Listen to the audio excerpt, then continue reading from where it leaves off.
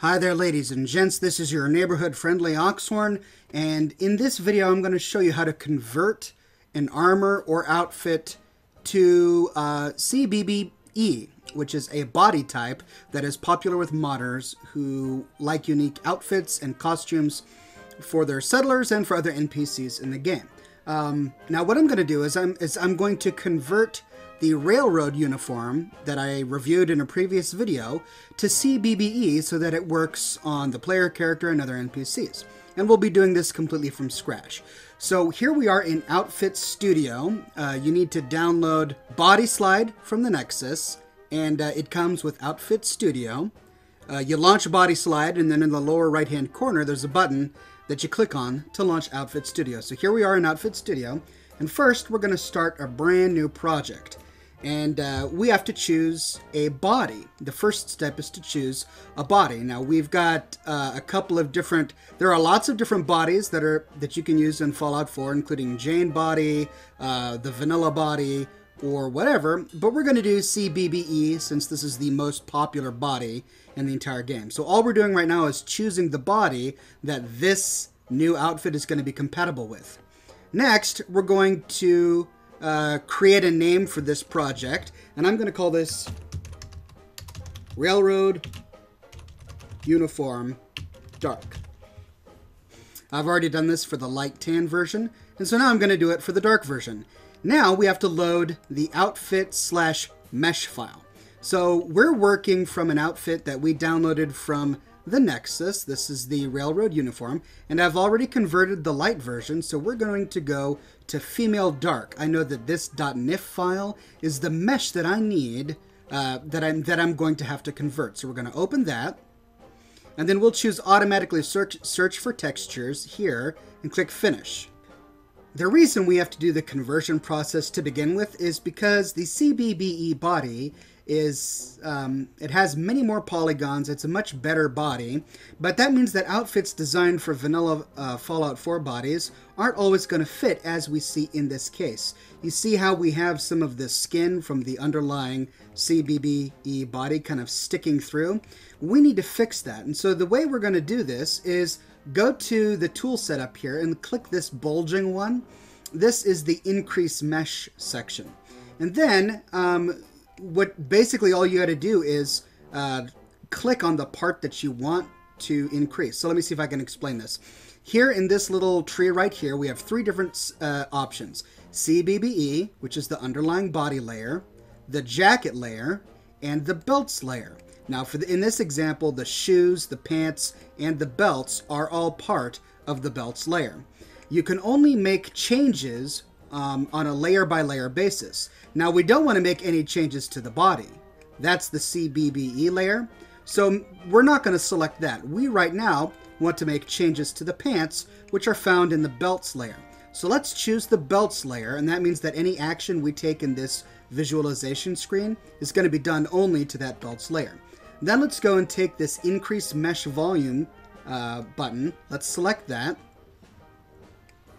Oh, and it looks like the pants are actually attached to the jacket layer. There we go. You can always tell because now my marker has actually shown up. And then what we'll do is we'll left-click to bring the pants out from underneath the skin. So the issue with this mesh is that the body doesn't have the proper coordinates. It doesn't know where on the mesh it's supposed to live. And so you have to just go through and manually choose what parts you want to raise up a little bit to make it above the skin. And there's no exact science here, so we're gonna, you see underneath the coat flaps, there's a little bit of skin sticking out, and we're just gonna be covering that up. On the inner thigh, there looks like there's some as well. So we're gonna raise the pant texture up a little bit. And you can also tweak your brush settings by twirling down brush settings here and increasing or decreasing the size. That gives me a huge brush to deal with, which is too much. So I'm going to put my size around there, maybe a little bigger. And then you can fiddle with strength, focus, and spacing as well. I've already got mine settings where I like it, so I'm not going to tweak it too much. All right, looks like there's a little issue here on the back. So let's raise, whoop, I think I went a little too fast there. So if you go too much, click on the decrease one, which is right next to it. It's the little indent decrease volume mesh. Let's make sure that the size is low and that the strength is low. And then I'm just going to push this back down a little bit because I don't want it to bulge outwards. And now I'm going to very gently tap it. There we go. We don't want big bulges in our outfits. It's not going to look good. So I covered up that missing seam. Let's see. Here's one on the sleeve. You see there's some skin sticking out there. Got that one. And it's looking pretty good. So now let's deal with the back of the boots here. We're going to choose our belts layer because the boots are attached to the belts layer. And we're going to do the same thing. We're just going to gently scrub over the boots until we get it fixed. Now that's interesting. I wonder why that's not... There we go. That was just a really bad one. I really had to scrub that hard to get that out of there. Alright, how's it looking? Bottom of the sole? That's pretty good. So there is a little bit up there, but that's going to be covered by the jacket. I'm not too worried about it. I got it a little bit. There we go. It takes a little bit of scrubbing. Okay, so we've got a mesh that we like. Now I've got everything covered and it fits my CBBE body. Now we have to do a few things before we export it. Go to Slider and go to Set Base Shape. Once that's done, go to Slider, Conform Selected, then go to Slider and Conform All. Okay, it's exactly the way I want it. So now we're going to go to File and Save Project or Save Project As. And then this is my Railroad Uniform Dark. And so I'm going to go ahead and choose Railroad Uniform Dark. Now at the very bottom here, there's an option to copy the reference shape into the output. And we don't want that because that would actually add another body on top of our character's body within this outfit, which I know is confusing, but just deselect that. Click Save.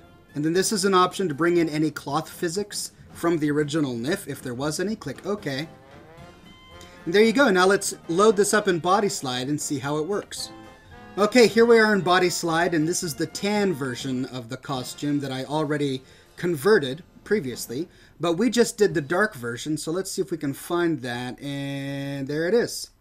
So here's the dark version, and it looks pretty good. I don't see any issues in this. Now we need to choose the body that we want. So the body type that I choose is I've got this juicy body type, which of course sounds really horrible.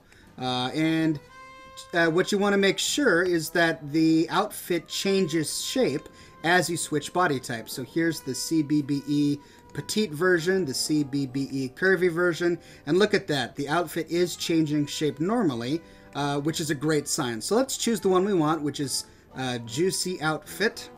Again, a horrible name. It sounds disgusting. And then once you've got it selected, go to the very bottom and go Build. Because the characters will not wear this in the game until you actually build it. Then all you got to do is log into the game and see if it worked.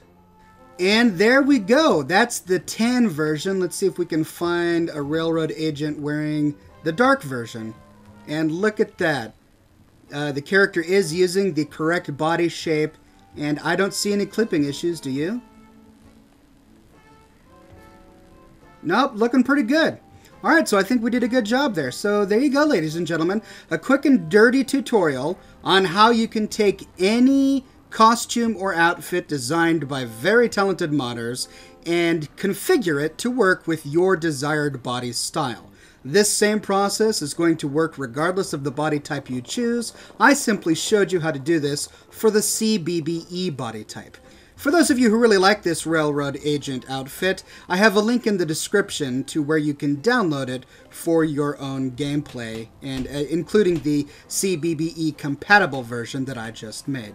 So there you go, ladies and gents. Take this and go forth and make your own conversions of your favorite outfits for Fallout 4 and have a blast. Hope this was useful. If you like stuff like this that kind of gets a little deeper into the whole modding scene, if you like getting your hands dirty with textures and meshes and getting all this stuff done, let me know in the comments below and I'll try to do more tutorials on modding and the like. Thank you all so much for watching, and I'll see you very soon.